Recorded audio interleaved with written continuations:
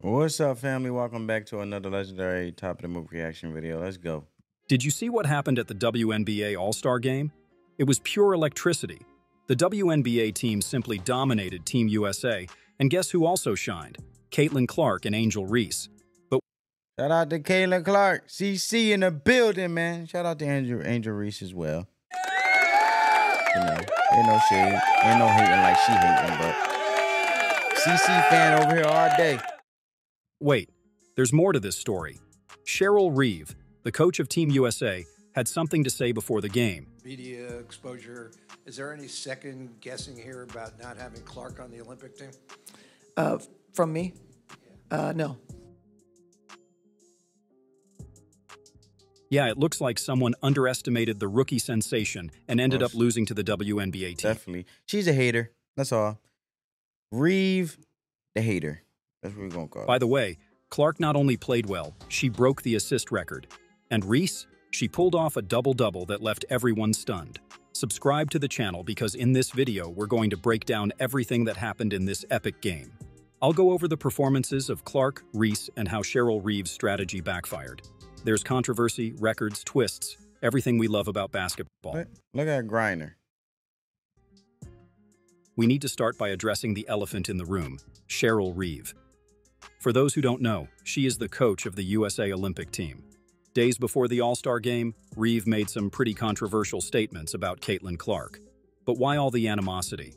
Well, we don't know exactly. What we do know is that Clark made history in this All-Star game. Let's get to the numbers. Clark set the record with 10 assists for rookies in the All-Star game. That's right, in her first All-Star appearance, she nearly broke a record that many veterans haven't even come close to. Bro, if this is not self-explanatory that she's the rookie of the year, bro, I don't know what ain't.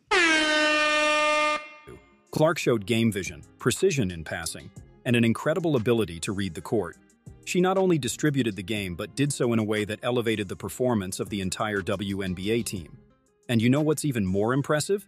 She did all this under enormous pressure. Just imagine, her first appearance in the All-Star game after all the controversy with Reeve, and with the eyes of the entire basketball world on her. Many people would have crumbled, but Clark shined. This WNBA team's victory not only silenced the critics, but also raised an important question. How can someone with this talent be left out of the Olympics? Clark's performance... Because haters with the powers that be sitting there advocating, acting like they trying to not hate, but they indirectly hating, and it's obviously being shown, and they sitting there using her little coaching power and her little Team USA position as a coach to be like, oh, is there any doubt for me? No. Like, bro, you a hater. That's why. In the first half of the season was certainly Olympic-worthy. But besides Clark, we have to talk about Angel Reese. While Clark dominated with assists, Reese showed why she is considered one of the most promising rookies in the league. Reese managed an impressive double-double, scoring 12 points and grabbing 11 rebounds. And don't think these were easy rebounds. Many of them came from the attack, with Reese outpacing her opponents and positioning herself perfectly to get the ball. What makes this performance even more notable is that Reese started the game on the bench. She wasn't in the starting lineup, but when she entered the court, she made sure to show why she deserved to be there. Now, let's talk about the MVP of the game, Arike Ogunbowale. If Clark and Reese represented the future, Ogunbowale showed that the present of the WNBA is also brilliant. She had a simply spectacular performance. Shout out to her. Shout out to the MVP. You know what I'm saying? Ain't no hating over here. You earned what you earned. You earned it. Can't get mad. Finishing the game with 34 points. But the most impressive part? She made 8 out of 13 three-pointers. That's right. The numbers are impressive on their own. But those who watch the game know they don't tell the whole story. Ogunbowale wasn't just making open shots. She was creating space, doing step-backs, and hitting shots from long distance, often with defenders right on her. Her performance was crucial for the WNBA team's victory. Every time Team USA threatened to make a comeback, there she was with a three-pointer to maintain the lead. She didn't just score, she scored at the right moments. Ogunbowale's performance also highlights the depth of talent in the WNBA. We have Clark and Reese representing the future, But we also have players like Ogunbowale showing that the present of the league is in great hands. Now let's talk about Team USA's performance. As you can see, the impact of her shooting from those who are leading the future, such as Caitlin Clark and Angel Reese. You can see that the shooting, because Caitlin Clark is a shooter, bro. She could shoot that ball like 32 feet out, whatever. So, you know what I'm saying? You can see the domino effect. And the decisions of coach Cheryl Reeve. Despite their stellar lineup, Team USA couldn't effectively compete against the WNBA team. Players like Brianna Stewart and Aja Wilson had solid performances. Stewart scored 31 points and Wilson contributed 22 points and 6 rebounds.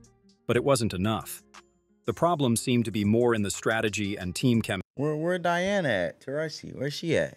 chemistry than in individual talent. Several players seemed lost on the court. The lack of cohesion was evident, especially when compared to the fluidity of the WNBA team's play. The criticism of Cheryl Reeve was intense after the game. Many questioned her player choices and, more importantly, her decisions during the match. One point of criticism was the lack of tactical adjustments throughout the game. Even with the WNBA team dominating, Reeve seemed reluctant to change her strategy. This contrasted sharply with the flexible and adaptive approach of the WNBA team coach, Cheryl Miller.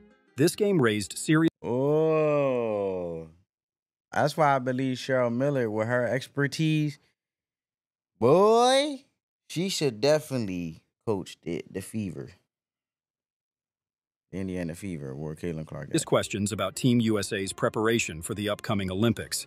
If they can't dominate an all-star game, how will they fare against well-trained and motivated international teams? The defeat of Team USA is not just a surprising result, it's a wake-up call. It shows that individual talent is not enough. You need strategy, team chemistry, and strong leadership from the coaching staff. The clock is ticking, and the Paris Games are approaching quickly. Yep, they better make some adjustments and make it fast. So, what does all this mean for the future of the WNBA and women's basketball in the USA? We are at a crucial turning point. Look at Caitlin. Look at Cece over here. You know what I'm saying? Like a fly every time she walk by. On one hand, we have Clark and Reese, two rookies who have just proven they can not only compete but dominate on a stage with the best players in the world.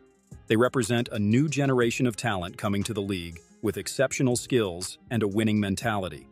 On the other hand, we have the established Team USA, led by Cheryl Reeve. Comment down below, family. Do you guys believe that Team USA should have definitely put Angel Reese and Caitlin Clark on the team? I feel like it's a no-brainer, bro. They playing phenomenal. This game is definitely a wake-up call. I don't know what they was thinking, bro. Who seems to be struggling to adapt to this new reality. The reluctance to recognize and embrace these new talents could cost them dearly in international competitions. The question that hangs in the air is, will Reeve and USA Basketball be able to make the choices that truly represent the best of American women's basketball? No. Or will we see talents like Clark being left out again for reasons beyond on-court performance? Yep. You will see talent left out again for reasons among a performance.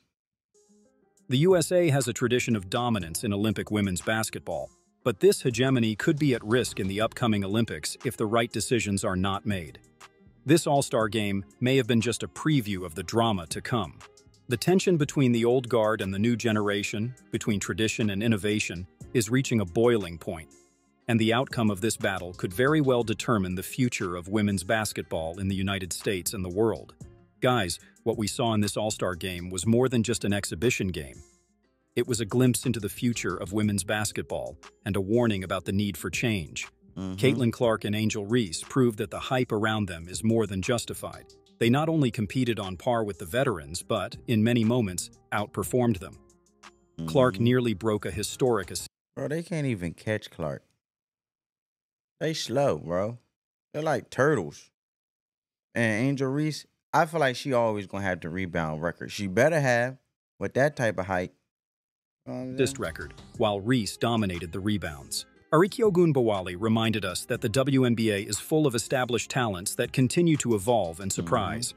Her MVP performance was simply spectacular and crucial for the WNBA team's victory. On the other hand, the performance of Team USA and Cheryl Reeves' decisions raised serious questions about their preparation for the Paris Olympics. It's time for USA Basketball to reassess their strategies and player selection to ensure they are truly representing the best of American women's basketball. So, what did you think of this All-Star I don't understand how you can represent the best and leave out the best. What does that sense does that make? game? Do you think Clark and Reese deserved a chance on the Olympic team? Ain't no deserved, earned. Come on, bro. Don't talk that, bro. Or do you agree with Cheryl Reeves' current approach? Leave your opinions in the comments. I want to know what you, who follow basketball closely, think about all this. Your insights are super important to enrich this discussion. And if you enjoyed this analysis and want to stay on top of everything happening in the world of women's basketball, don't forget to like and subscribe to the channel. Activate the notification bell too so you don't miss any videos. Family. The WNBA is going through an incredible moment, and together we can follow and discuss every development in this exciting league. Family, I don't know why the WNBA is going in a phenomenal direction. The trajectory has changed. Everything is going up in a positive way. I don't know why these old hags just be hating, bro. Like, I feel like if the WNBA don't get rid of these negative, pessimistic-minded people that sit here being haters and not making logical decisions but using a personal... Man, first of all, there's already women involved, bro. Women are emotional individuals. But, bro, if they're not logical, you need to get rid of them to keep this trajectory going and not make it flop. When the players are doing their part, they're being valuable. The rookies are coming and they're showing... It's being evidently shown, you know, from Mitchell to, I can't say, WNBA, whoever was the MVP of the Team WNBA versus Team USA. You know, and also Angel Reese killing the boards, getting the rebounds and stuff.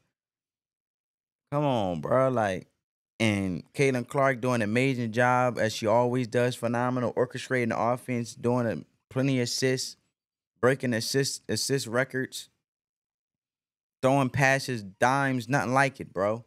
So constantly, freelancing, running around, running back door, setting her teammates up, bro. Like, how can you not represent Team USA as strong as that, bro? Comment down below, family. Do y'all think they need to remove Cheryl Reeve and they should have already added Caitlin Clark and Angel Reese, bro? Comment down below. But I hope you guys enjoyed this video. I hope you guys enjoyed my feedback on it, the insight, and I'm curious to see you guys' insight. On that note, family, peace, man. And it pissed me off.